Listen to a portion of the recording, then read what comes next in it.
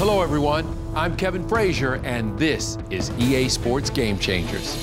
Today, Vernon Davis is an astounding offensive weapon and an amazing artist. From the end zone to the art world, how painting changed this NFL superstar's life. And they call it Maui Magic. What makes EA Sports Maui Invitational one of the most exciting college basketball tournaments ever? Plus, we're with the Flying Hawaiian back home. Boston Red Sox star Shane Victorino shows us where it all started and lets these locals in on the secret to his success. Then, you won't believe how football has changed these people's lives. We have the real stories. Game Changers is on.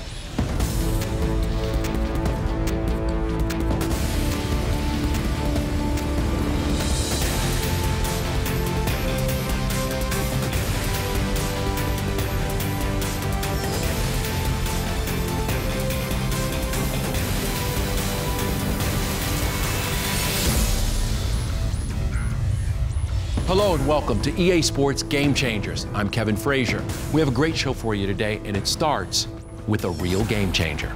The 49ers' Vernon Davis is always a leader, whether he's catching passes on the football field or talking to troops overseas. But you may be surprised to learn that Davis is also a leader in the art world. Ross Thomas went to the city by the bay to talk to one of the most compelling players in the NFL.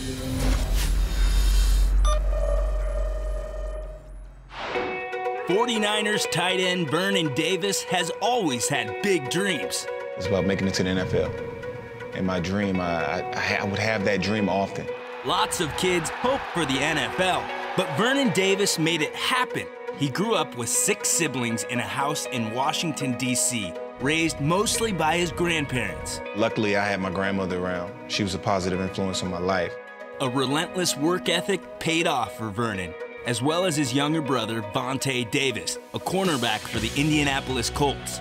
We always stayed on the grind, but that's what it takes. The harder you work, the more successful you'll become. And Vernon has been a success since day one with the Niners. A former first-round draft pick, he's now a perennial Pro Bowler and a trusted target for quarterback Colin Kaepernick. But beyond football, Vernon Davis had another interest: art. It's what led him to open his very own art gallery in San Jose, California, fittingly called Gallery 85. Walked in the front door, and the first thing that caught my eye was this piece right here, this powerful piece of you. What is this painting all about? I just made a play. And normally, when you make a big play, you get extremely excited. I mean, there's excitement, there's energy just flowing right through you. It's like the most amazing thing.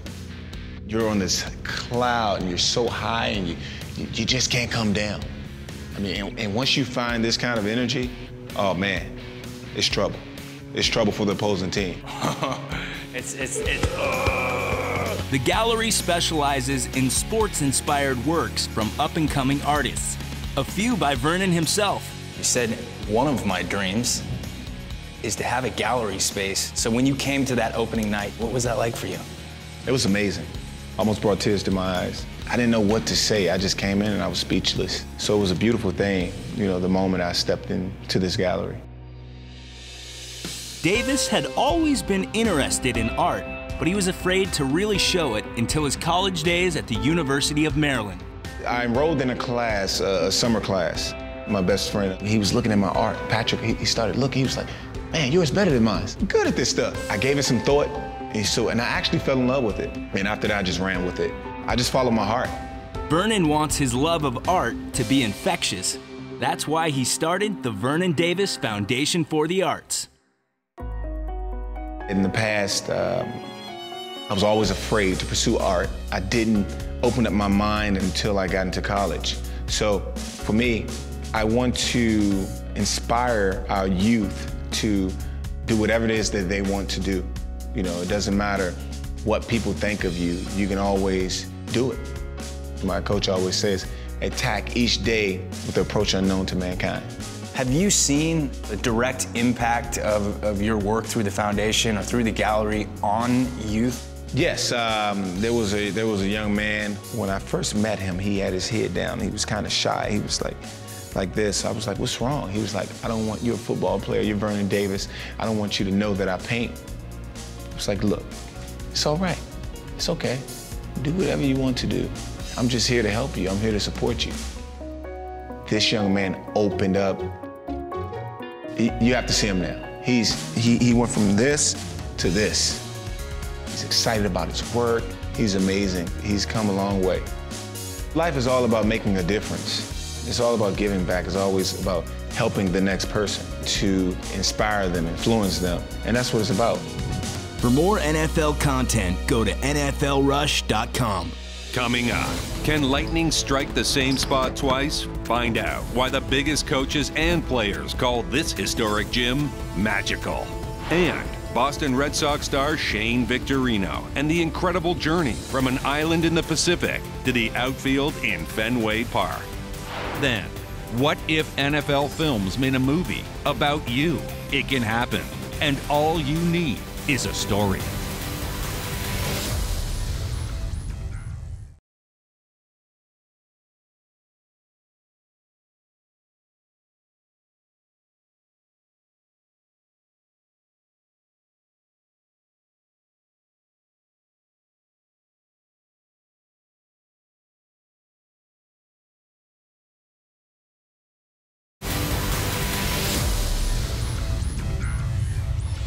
Welcome back to the show. I'm Kevin Frazier. Still a lot more show to get to. This next story comes from Maui, a place where every year college basketball's top teams come to rock the house in a gym like no other. Allie LaForce has the story.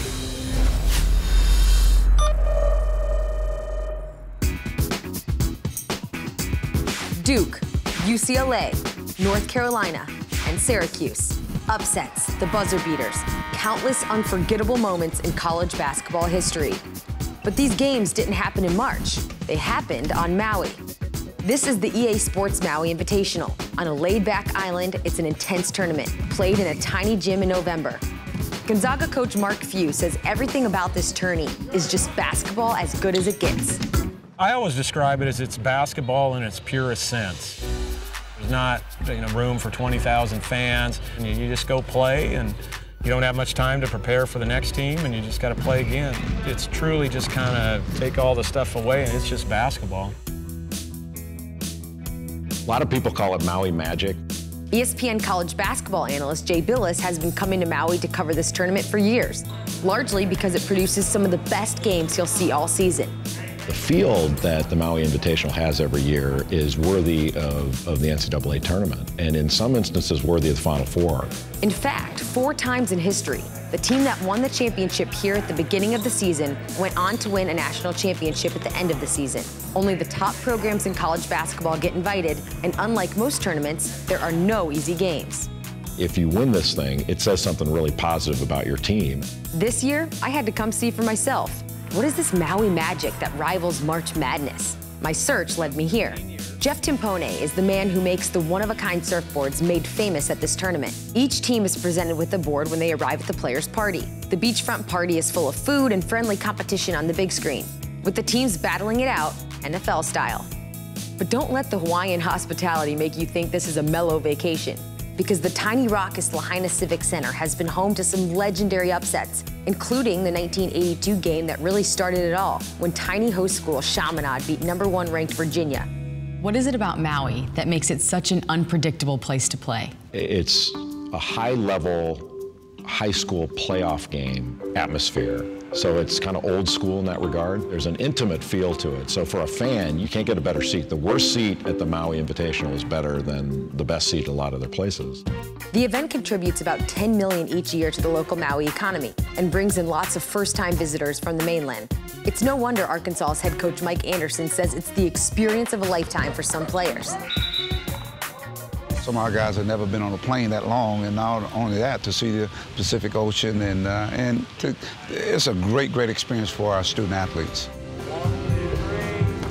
In the end, the winner of the 2013 tournament was Syracuse University. But for the other teams, this trip was more than worth it. Doesn't hurt when you walk outside what you see. That makes it a lot of fun, too. Going to a game in shorts when the rest of the country is freezing is a pretty nice deal. Coming up, the Flying Hawaiian. From Maui to Fenway, find out what Shane Victorino and Babe Ruth have in common. Then, football stories that have changed people's lives.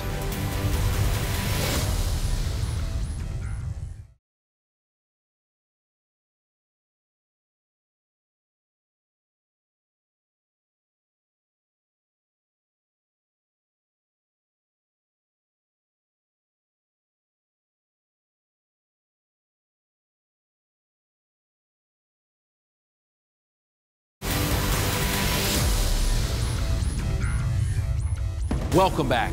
Shane Victorino's grand slam in Game 6 of the American League Championship Series instantly vaulted him into Red Sox lore. As the ball disappeared into the cold, dark Boston night, Red Sox fans exploded in celebration. Meanwhile, 6,000 miles away under the bright midday sun, Victorino's fans, friends, and family were also celebrating on the island of Maui.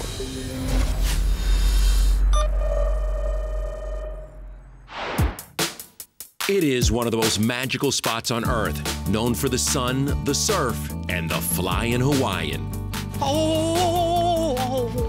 They call him the Flying Hawaiian because literally he's flying. He's flying over the fence. He's flying to first base. He's flying into second base on his belly. He's flying on a bunt. He never stands still. Shane Victorino never stands still. The race? What's the race? I leave everything. I play every game like it's my last. You know, I leave it all on the field every single night. Born and raised on the island of Maui, Victorino has won 2 World Series championships in his 11-year career. First in 2008 with the Philadelphia Phillies, and last season with the Boston Red Sox. In Game 6 of the ALCS, it was Shane's monster grand slam that sent Boston fans into a frenzy, but at the same time, 6,000 miles away, the celebration in Maui was just as electric. That was the most compelling moment in the baseball season, and it was almost like Fenway Park was a street in Maui. A 2-time All-Star, Victorino has played most of his career on the baseball-crazed East Coast. But deep down, he's still a Maui kid at heart. Few Hawaiian-born players have made it to the big leagues, but Shane is working hard to ensure more big leaguers come out of Maui like he did. This is the Shane Victorino Foundation Baseball Clinic, where Shane comes home to play and teach both baseball and life. Gotta hit me right in the chest. If there's one thing I want you guys to remember, study hard. You guys understand what I'm saying? Study hard. Do well in school. To be able to come back, stand in front of all these kids, they can look at me and say, okay, this kid grew up here.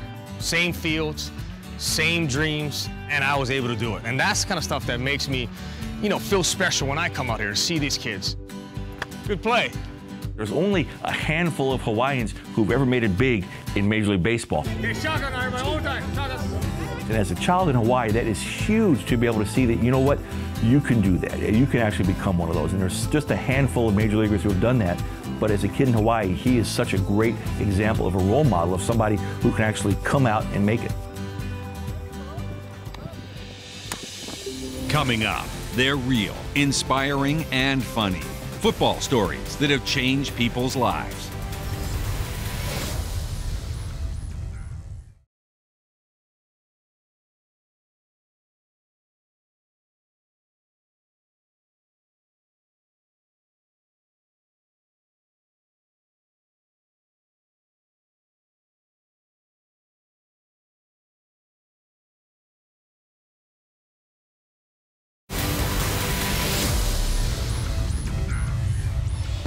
This season, the NFL launched a program called Together We Make Football. They invited fans to send in their stories of how football has touched their lives. The response was amazing, and the stories incredible. Here are some of the best, as captured by the folks at NFL Films.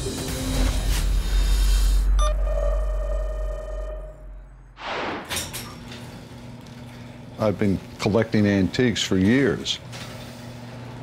Every time I see a tag sale, I gotta pull over. Every time I get an auction notice, I gotta go. I don't view myself as an antique. I'm old enough to be one. I probably look like one, but I don't view myself as one. My name's Lee Crust. I'm 74 years old, and I'm quarterback of our flag football league. I came out there the first week, and I get these looks. Where's his wheelchair? There, go. But all of a sudden, you start playing some games, you start picking them apart, and you start winning, and you get a little bit of respect coming, and then a little bit more respect. And I hate to brag, but I'm lighting it up, baby. Go. Yeah, I'm throwing everything.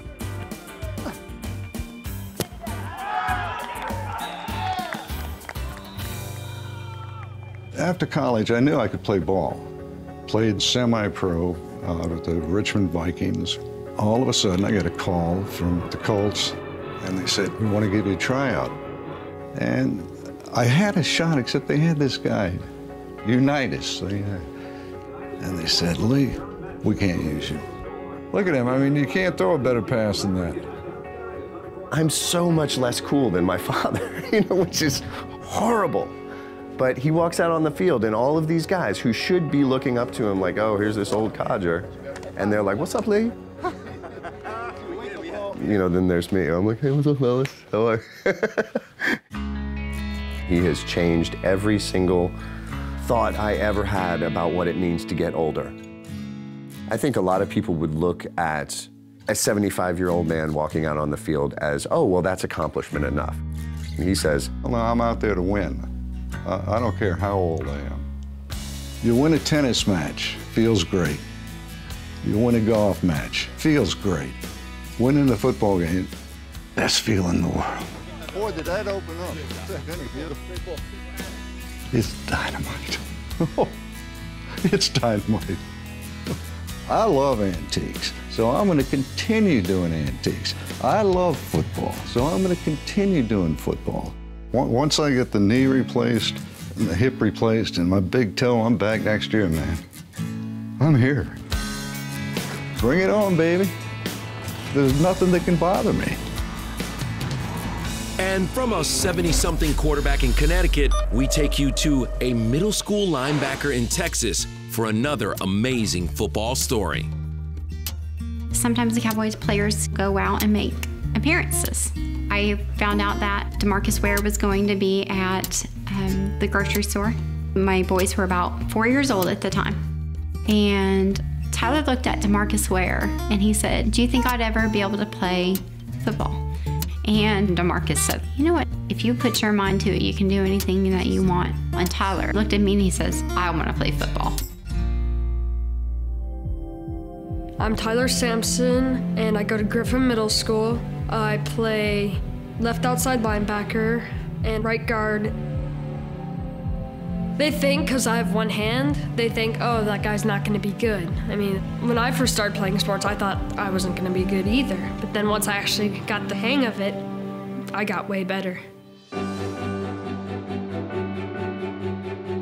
He gets questioned every single year. It's the same thought that goes through their head. How does he gonna play? He's missing his hand. How is he gonna be able to do this? Come to our side.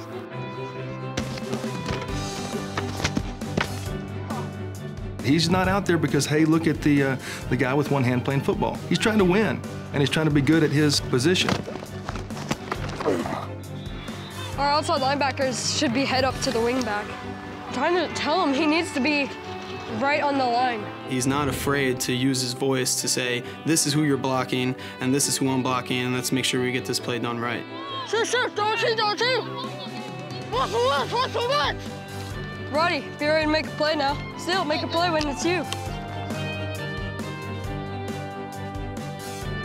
We've taught him, when he talks to others, to always be open about it. The first thing you do is say, this is the way I was born.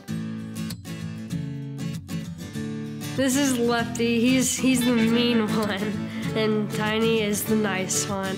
Whenever Tyler does something that he shouldn't have done, he's like, it was Lefty. Really, there's nothing taboo in the house. I know he's used his prosthetic. There's a club against his brother. We've had to get on him about that. He'll be like laughing and chasing me, and he'll be like, I'm gonna get you, I'm gonna get you. He makes everybody around him comfortable. And he competes hard and tries to win every play and has fun while he's doing it.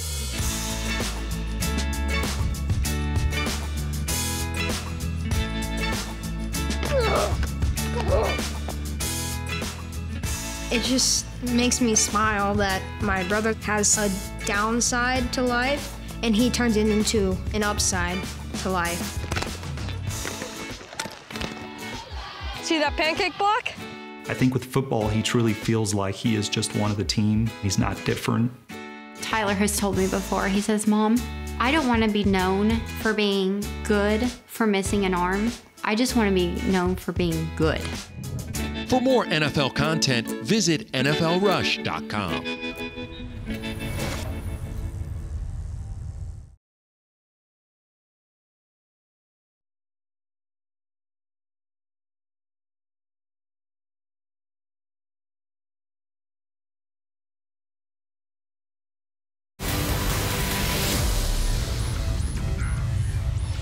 Thanks for watching. We'll see you right back here next time. But remember, no matter where you live, whether it's on or off the field, you can be a game changer.